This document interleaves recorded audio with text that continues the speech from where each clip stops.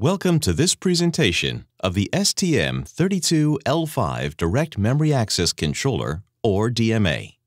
It covers the main features of the DMA controller module, enhanced by the new DMA Request Multiplexer, or DMA+MUX module. The main application benefit of the DMA is to offload the CPU for TrustZone-aware data transfers from any memory-mapped source towards any memory map destination. STM32L5 DMA features 2 DMA controllers. For each DMA controller, it is possible to do programmable block transfers with 8 concurrent channels, each of which is independently configurable, programmable channel-based priorities, data transfers via the AHB master port connected to the bus matrix. There's also a DMA request router, or DMA+MUX, with programmable request source selection, either from a peripheral in DMA mode or from a trigger and then internally generated. Synchronization mode, from a synchronization input with a DMA+MUX request counter. Request chaining, with the DMA+MUX request counter to generate an event that is an input trigger or synchronization to another request or channel. TrustZone aware, DMA and DMA+MUX. Resource isolation at the channel level. Secure or non-secure channel, if TZEN is enabled. Privileged or unprivileged channel. There are 90 peripheral requests and 4 DMA+MUX request generators. There are 23 triggers and synchronization inputs. There are 16 DMA requests, 8 per DMA controller. Let's focus on the DMA controller. Each channel of the DMA controller is independently configurable. A channel can be assigned to a DMA hardware request from a peripheral in peripheral to memory, memory to peripheral data transfers, or peripheral to peripheral transfers. Alternatively, a channel is assigned to a software request in memory to memory data transfers. A channel is programmed with a priority level. A channel is programmed for a number of data transfers at a block level. The software can control a channel via separate interrupts and/or flags upon programmable events, such as a block transfer complete and/or a half-block transfer complete, and/or a transfer error. A faulty channel is automatically disabled in case of a bus access error. A channel is programmed for a number of data transfers at a block level with independent source and destination data size, independent source and destination start address, independent source and destination address increment, either contiguously incremented or at a fixed address, programmable amount of data to be transferred within a block, up to 256K source data, automatically decremented by hardware. In a circular buffer mode, i.e., continuous data transfer to or from a peripheral, when a block transfer is completed, the programmed amount of data to be transferred within a block is automatically reloaded by hardware, as well as the source and destination start addresses. In memory-to-memory mode, a block transfer starts as soon as the channel is enabled, whereas in peripheral-to-memory, memory-to-peripheral, and peripheral-to-peripheral modes, a block transfer starts as soon as both the channel is enabled and the peripheral sends a DMA hardware request. A DMA hardware request identifies a single DMA data transfer. Each DMA hardware request is paced and granted by the DMA when each data is successfully transferred to the destination. In peripheral-to-peripheral mode, the hardware request from a peripheral is selected to trigger the DMA channel. This peripheral is the DMA initiator and paces the data transfer from or to this peripheral to or from a register belonging to another memory-mapped peripheral, this one being not configured in DMA mode. In any mode, channel arbitration is reassessed between every data transfer. Each DMA channel can notify software with an interrupt triggered by any of 4 possible events: half transfer completion, block transfer completion, transfer error, any of the 3 above events. The DMA+MUX has two main subblocks, the request multiplexer and the request generator. The DMA+MUX request multiplexer enables routing a DMA request from the peripherals to the DMA controllers. The routing function is ensured by the programmable multi-channel DMA request multiplexer. Each channel selects a unique DMA request, unconditionally or synchronously with events, from its DMA+MUX synchronization inputs. The DMA+MUX may also be used as a DMA request generator from programmable events on its input trigger signals. A DMA request multiplexer channel generates both a request to the DMA controller and an event that can be used as a synchronization input as well as a trigger input. Do not confuse DMA request generator channels 0 to 3 with DMA request multiplexer channels 0 to 15.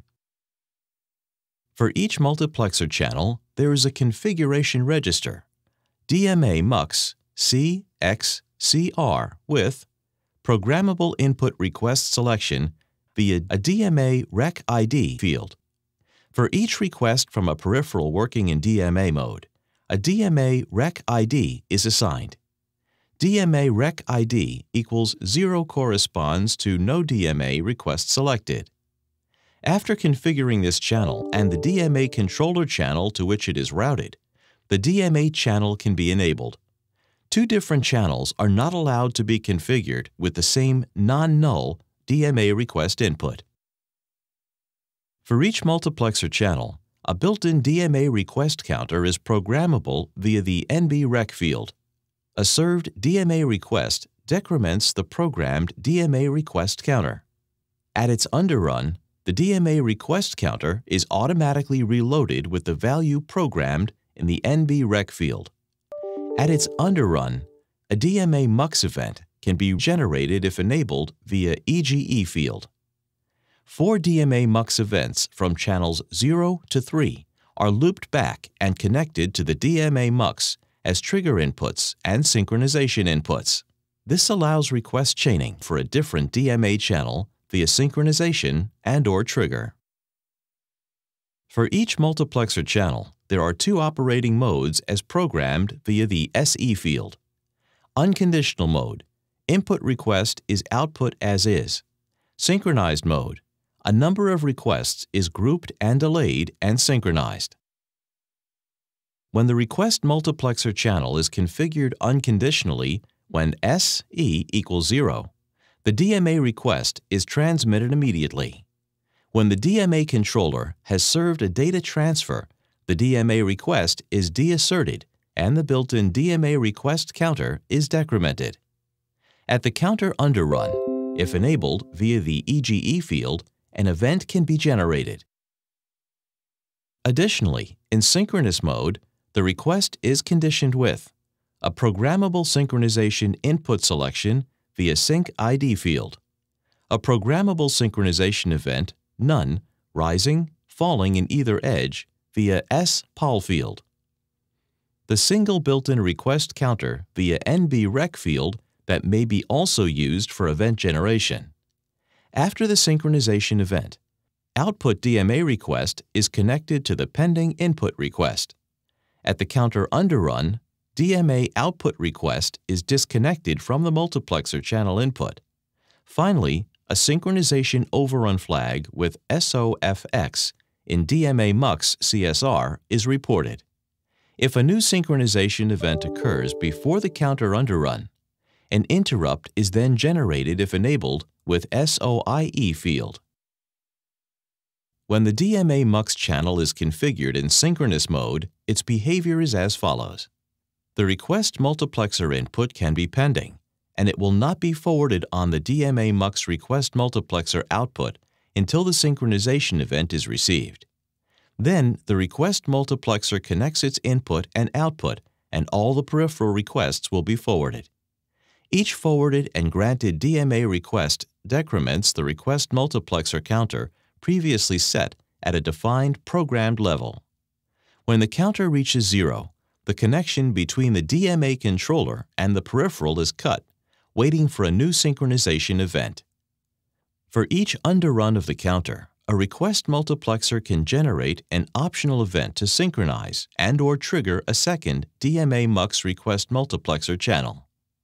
The same event can be used in some low-power scenarios to switch the system back to stop mode without CPU intervention. Synchronization mode can be used to automatically synchronize data transfers with a timer, for example, or to condition transfers from any peripheral event that is mapped as a synchronization input. Additionally, a synchronization overflow can notify the software if a programmed number of DMA requests has not been completed between two synchronization events. For each request generator channel, a DMA request can be generated following a trigger event and selected as input of a DMA+MUX request multiplexer channel via DMA Rec ID field of the DMA+MUX CXCR.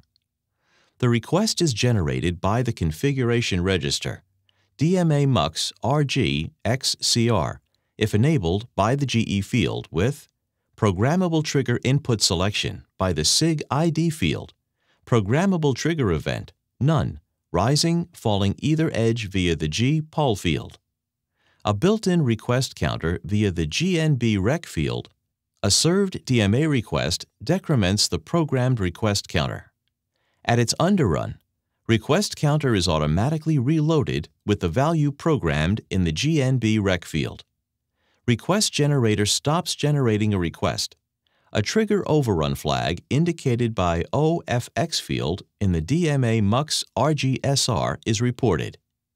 If a new trigger event occurs before the counter underrun, an interrupt is then generated if enabled via the OIE field. On a trigger event, a programmed number of DMA requests, GNB Rec +1, is generated. There may be a trigger overflow if two trigger events occur before the GNB Rec +1 requests and data transfers are completed. This table shows the STM32L5 mapping of the DMA+MUX request multiplexer inputs for any channel. Assigning a request input is programmed by the DMA Rec ID for any DMA+MUX request multiplexer channel X in the DMA+MUX CXCR register. The same request input must not be mapped to two different channels. This table shows the STM32L5 mapping of the trigger inputs and the synchronization inputs for any channel. Assigning a trigger input is programmed by the SIG ID field of any DMA+MUX request generator X in DMA+MUX RG-XCR register. Assigning a synchronization input is programmed by the Sync ID field of any DMA+MUX request multiplexer channel X in DMA+MUX CXCR register. The DMA and DMA+MUX modules present in the STM32L5 microcontroller support resource isolation at channel level. This is a new feature versus STM32L4 series. DMA and DMA+MUX are TrustZone aware at a channel level. A DMA channel X can be programmed by the software and isolated as a privileged or unprivileged resource, depending on the priv bit of the DMA+CCR X register, as first written by a privileged software. Secure or non-secure resource, if TZEN is active at the device level, depending on the SecM bit of the DMA+CCR X register as first written by a secure software. Via the DMA, TrustZone aware and privileged aware AHB slave port. The secure state and the privileged state of a DMA channel X, i.e., the priv and SecM bits of the DMA+CCR X control register rule out the read and write access rights to the other configuration and status registers and the other register fields of channel X. The read and write access rights to the registers and register fields belonging to the DMA+MUX output channel Y, which is connected to the DMA channel X via the DMA+MUX TrustZone aware and privileged aware AHB slave port. Thus, a DMA+MUX request multiplexer and generator channel is also isolated as a secure or non-secure resource and as a privileged or unprivileged resource. Once a channel X is configured as secure or non-secure and as privileged or unprivileged, an unprivileged channel performs unprivileged DMA transfers. A privileged channel performs privileged DMA transfers via a privileged-aware DMA AHB master port. A non-secure channel performs non-secure DMA transfers. A secure channel can perform secure or non-secure DMA transfers. With secure or non-secure data read from the source address depending on the securely written S-SEC bit of the DMA CCRX register. Secure or non-secure data write to the destination address depending on the securely written DSEC bit of the DMA CCRX register. Via a TrustZone-aware DMA AHB master port. A source or destination peripheral or memory address is secure or non-secure and privileged or unprivileged, depending on the globally configured MPU, SAU, and GTZC units at the system level. See STM32L5 System Security Chapter. The DMA controller generates a secure bus via DMA SEC-M, reflecting the SEC-M bit of the DMA CCRX register, in order to keep the DMA+MUX informed of the secure or non-secure state of each DMA channel X. The DMA controller also generates a security illegal access pulse event via DMA SEC-IL-AC on an illegal non-secure software access to a secure DMA register or register field. This event is routed to the TrustZone interrupt controller. The DMA controller generates a privileged bus via DMA priv, reflecting the priv bit of the DMA CCRX register, in order to keep the DMA+MUX informed of the privileged or unprivileged state of each DMA channel X. The DMA+MUX also generates a security illegal access pulse event, DMA+MUX SEC-IL-AC, on an illegal non-secure software access to a secure DMA+MUX register or register field. This event is routed to the TrustZone interrupt controller. Each DMA+MUX request generator channel can notify software of a trigger overrun through 2 interrupt requests, 1 per security level. A request generator overrun is signaled when a new DMA request trigger event occurs before the request generator counter is equal to 0. Each DMA+MUX request multiplexer channel can notify software of a synchronization overrun through 2 interrupt requests, 1 per security level. A synchronization overrun is signaled when a new synchronization occurs before the request counter is equal to 0. This table indicates the state of the DMA controller and DMA+MUX according to the power mode.